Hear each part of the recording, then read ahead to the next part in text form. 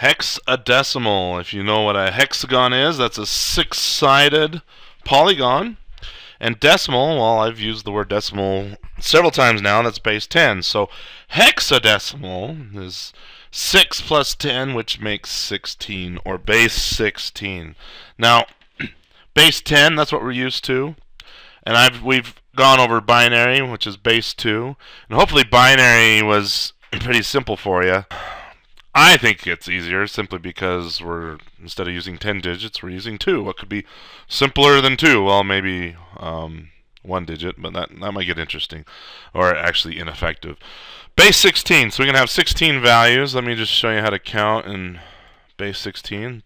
Base 10, 0, 1. You know what? Let's use this tool. Base 10, 0, 1, 2, 3, 4, 5, 6, 7, 8, 9. Those are all of the digits that we will have on a scooter odometer. Base 2, well, we only have 2 digits, so 0, 1. And then base 16, well, we need to go up to 16. So 0, 1, 2, 3, 4, 5, 6, 7, 8, 9. And you may think 10, but look at 10 for a second here. 10 has 2 digits.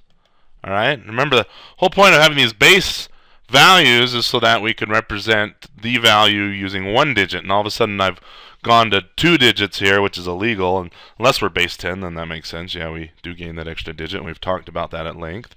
So what am I going to do? I've run out of digits here. I have spanned all of the base 10 symbols that we're used to.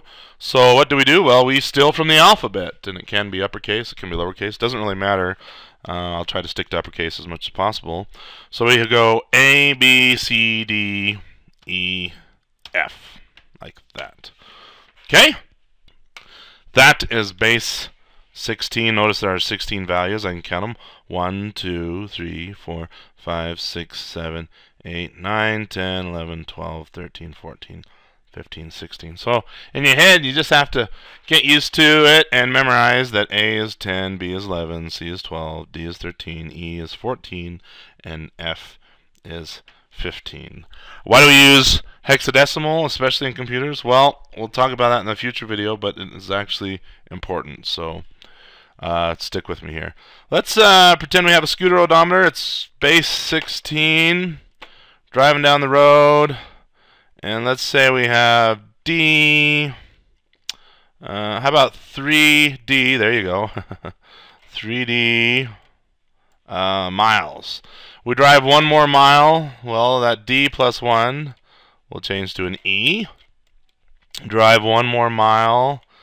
That E plus 1 will change to an F. Drive 1 more mile. Well, the F will roll back around to 0. But then F will bump its neighbor, which is a 3, and so that will be 3 plus 1 equals 4. All right, hopefully that makes sense and straightforward. We saw several examples with that with binary values, also with decimal values. It works the same with base 16 values. In fact, remember what the word base means.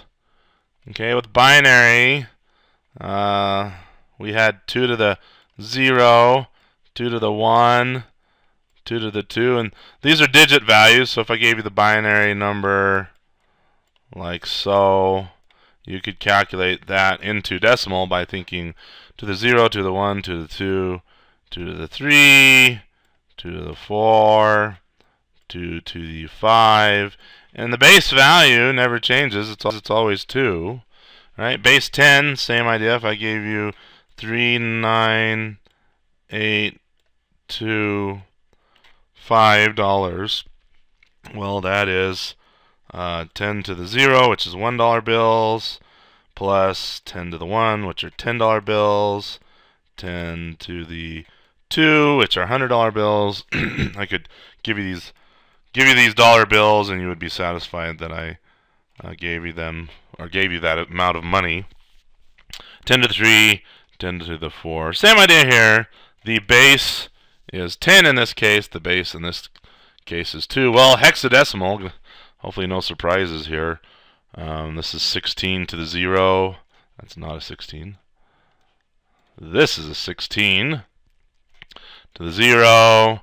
and then 16 to the 1, 16 to the 2, 16 to the 3, 16 to the 4.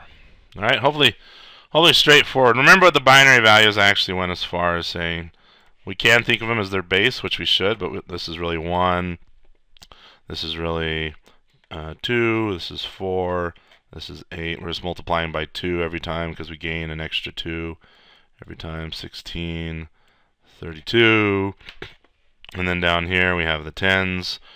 So this is 1, this is 10, this is 100, this is 1,000, this is 10,000. So hopefully you get the idea there. Well, if we want to do the same with hexadecimal, it is ones again, 16, and then 256. See if I can write these small enough to group them together. 4096. I can tell we're going to have to separate these, make it a little more distinct or clear what's with what. Woo! All right, and then 6, 5, 5, 3, 6. So let's do a little exercise we've done before. If I gave you the numbers 8, 4, 2, and I said that's money in your bank account, do you want me to interpret it as binary, decimal, or hex? Which base system would you like me to interpret it as? Pause the video, think about it, little review exercise. Okay, hopefully you came to the conclusion that base 16 is most ideal, because in base 2 I would give you 2 $1 bills and 4 $2 bills and 8 $4 bills. And so, well, actually in binary we'd need some zeros and ones here.